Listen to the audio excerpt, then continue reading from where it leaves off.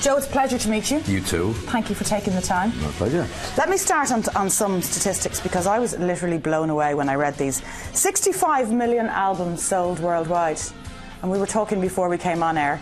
100 records. 100 million. 100 million records. Units, as they call it. So Units, close to yeah. that, yeah. Some mad figure. Yeah. Could you ever have anticipated that kind of success? I don't think so. I mean, you can always hope for it. You can always hope for more than that, you know. But when we first got together, you don't think statistics. You don't even think how long you'd be around. You know, I mean, we've been together 30-odd years. Who would have been your musical influences growing up, Joe? Most of what you saw on Top of the Pops, it wasn't pap.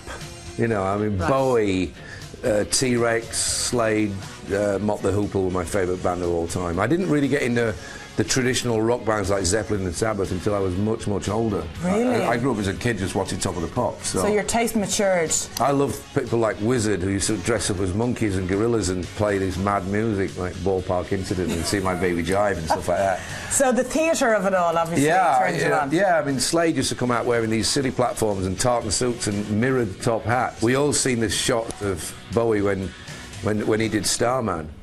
Course, yeah. On Top of the Pops, and he was like an alien coming down from another planet. He was so flamboyant, wasn't he? It was amazing, you know. I mean, you've got to remember back in those days, colour TV had only been around for a couple of years, so to see those kind of colours, it was unusual, it was new, whereas now it's just an everyday fact. When people think about rock and roll lifestyles, Joe, I think most of them, if they were to ask to mention a few bands off the top of their head when they think about TVs flying out of hotel room windows and groupies and, you know, that extreme, lavish lifestyle, they would probably mention Def Leppard in the top 3. Oh, I don't know. I don't know whether they would, actually, because oh, come on. The Rolling Stones were the first band I ever heard about throwing tellies out of hotel windows, because they actually filmed themselves doing it, you know. And I think once they've done it, if you do, we've never done that. We've never been guilty of that. Here's why. You know, when we were stupid and young enough to have been able to throw tellies out the window, we couldn't have afforded it.